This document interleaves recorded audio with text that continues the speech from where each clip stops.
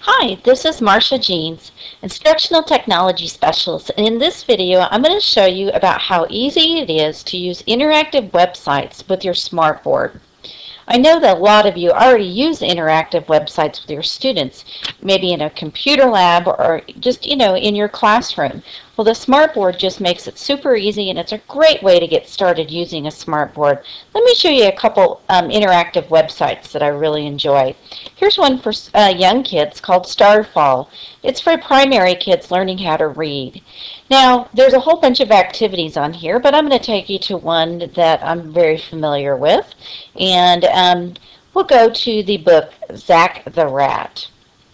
Now, if you're using this on your smartboard, basically what you would do is anytime that you would click with your mouse, instead you just have the students come up to the board. So in just a second, we'll have that opportunity. So here we go. If we click on the, so kids can be up at the board clicking instead of you at the computer doing the same thing. And we're going to go on.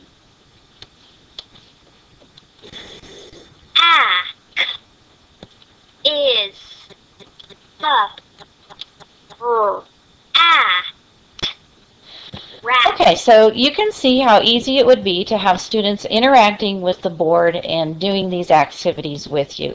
Of course, it's always nice to have some speakers so that the kids can hear what's going on the website. Another one that I absolutely love is Illuminations. It has mathematics types interactive manipulatives for all grade levels. And just some of the activities are so useful and really, really great to use on your smartboard. It makes it a lot easier to teach concepts. For example, here is an activity called Cubes, and it's you're teaching volume. And it can be very difficult to teach volume, but this activity makes it super simple. You can change the width and depth and height of your cube, and then these sides, if you click on them, they can come up or they can come down as desired. And as you're teaching volume, you can have them click individual cubes and they can start counting the volume. So we have 2, 3, 4, 5, until they've filled their entire cube, and then they can figure out the cubic inches or cubic units as they go through.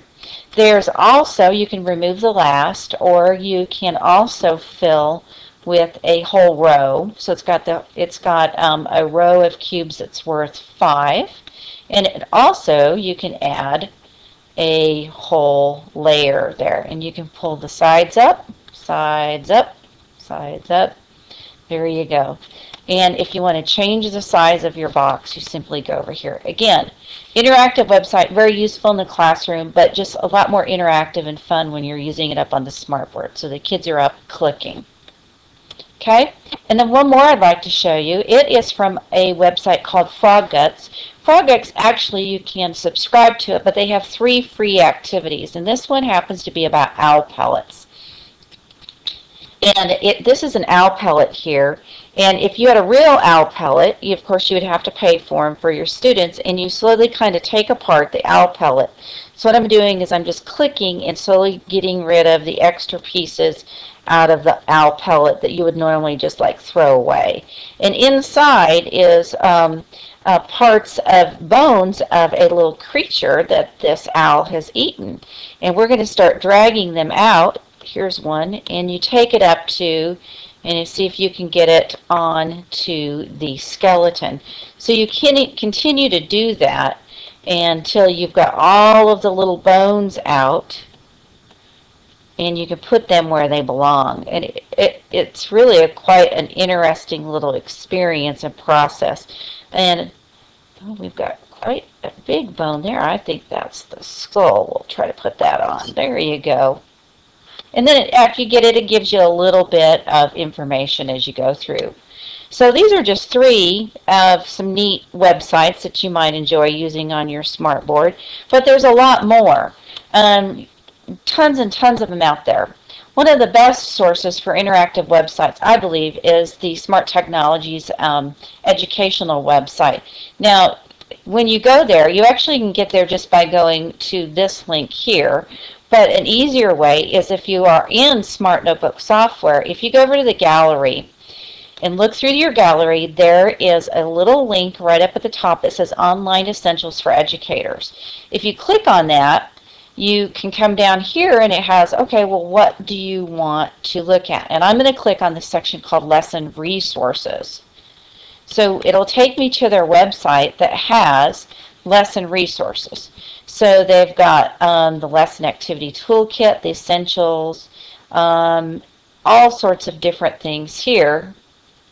And what I'm going to do is I'm going to click on the educator resources, and I'm going to scroll down to online classroom resources, broken down by either elementary or secondary, or if I click on this link, it just takes me to all of them.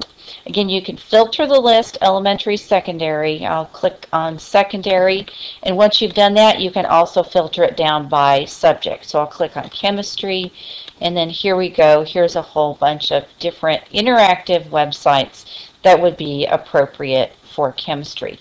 You can also do a search as well if you would like to. There's just lots of different resources out there for interactive activities on the internet. If you just do a Google search for internet interactive websites, you'll find a whole bunch of lists of them out there available for you. So what a great way to get started on using your smartboard and make it more interactive and engaging for your students. Hope you enjoyed the video, and we'll see you another day.